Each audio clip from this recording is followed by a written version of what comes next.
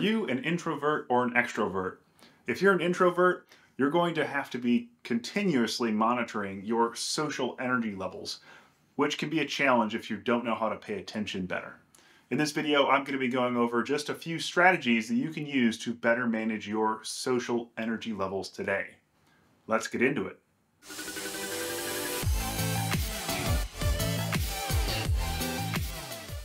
When it comes to all of the things that I discuss in this channel, you need to basically go and figure these things out for yourself. I don't have any silver bullets for you. So when it comes to managing your energy levels, you need to take some of the skills that I'm about to give you and you need to iterate on them and find a tailor-made solution that works best for you, that has sustainability and you can manage over the long term. While there's no silver bullets, there are some strategies you can use to try to have a better pulse on your social energy, as well as how to figure out what method works best for you in terms of decompressing, if it's truly being in a solitary environment or finding something that really helps you recharge. Going through engineering school, I definitely was a hardcore introvert. Now, I probably lean towards extrovert, so I probably consider myself an ambivert. So I definitely can empathize with both sides of the fence here. But when it comes to people that are very introverted, the best thing I could say off the rip is to consider scheduling things when there's less people around. So let's just say you want to go to the grocery store. Why don't you go to the grocery store either right when it opens or right before it closes? I would probably say becoming a morning person is something I see a lot of introverts around me doing, because you can go get a lot of things done and there's really no people around. You get to knock two birds out with one stone because you are going and getting your thing done and you don't have to fight any crowds, and it doesn't really take much social energy to do that.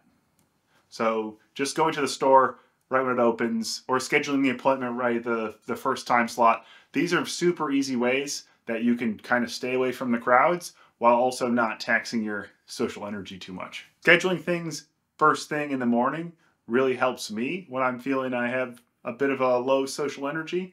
Does it help you? You should leave me a comment if this scheduling strategy helps you, or if any of these other strategies resonate with you.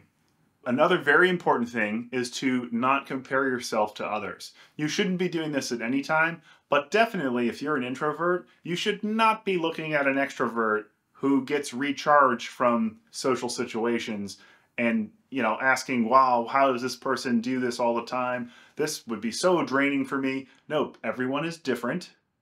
And you just need to have some self-awareness about how you operate. If you're an introvert, you shouldn't be looking at your super extroverted friends and trying to emulate them. You need to forge your own path. So you're not on the extrovert path if you're not on the extrovert path, and that's fine. Another thing you can do if you're an introvert is to stop overloading your schedule. You need to start paying better attention to your energy levels during the week and be iterating on how cramped you can make your schedule before you really start feeling low energy. Your energy levels are something you need to be paying attention to, and really just a small amount of attention while you're going through your calendar, and maybe at the end of the day in some journaling you can really see, okay, where am I at? Just even a simple rating at the start and the end of the day. I wear a Garmin watch. I really like the Garmin's body battery. Now, this is not a social body battery, but at the same time, I can tell how drained I am throughout the day. So I know, okay, I shouldn't be putting this many appointments back to back routinely because it'll be a big drain on me, my social energies, as well as just overall energy levels. And this, again, is something you need to go figure out for yourself. I don't have an answer. It's like, well, if you schedule 13.2 hours of meetings per week, you're going to be fine. I don't have that. That's not going to happen. You have to go figure this out and iterate on this yourself. The final thing I'll add here is you need to find what rejuvenates your social energy and go do more of that. So say you're an introvert and you want to go bouldering more because you find that's a reasonable amount of socializing, but it's not like going to some bar or club where there's, proximity and you have to talk to everyone.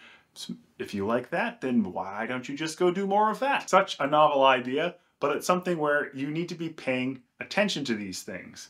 So if you're having challenges with your social energy levels, start paying more attention and start iterating. Okay, that didn't work. Let's try this.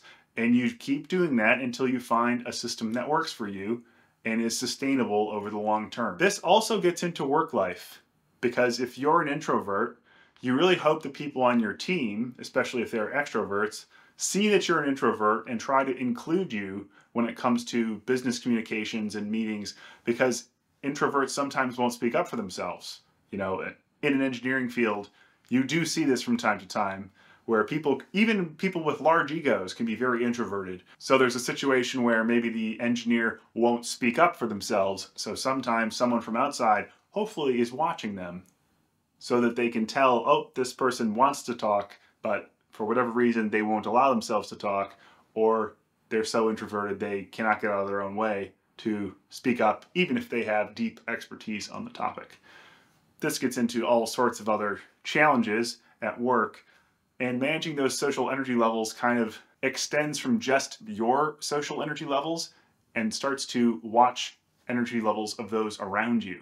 So if you see people getting very tired or seemingly very weary from socializing, you don't have to directly call that person out. You could maybe call them a day or two later and say, hey, yesterday was fun, but you seem really tired at the end, or something to that sort, to where you're showing that you're paying attention to them, because that will make that person feel very seen. And if you can come up with a novel way to help them, I'm sure they would appreciate that. I'm sure you got quite a bit out of those couple tips that I shared. If you want more social intelligence, I have a social intelligence playlist right over here. Or if you're ready to get into IQ topics, you can check out that playlist up here. Or keep doing what you're doing and getting the results you've been getting. Totally up to you.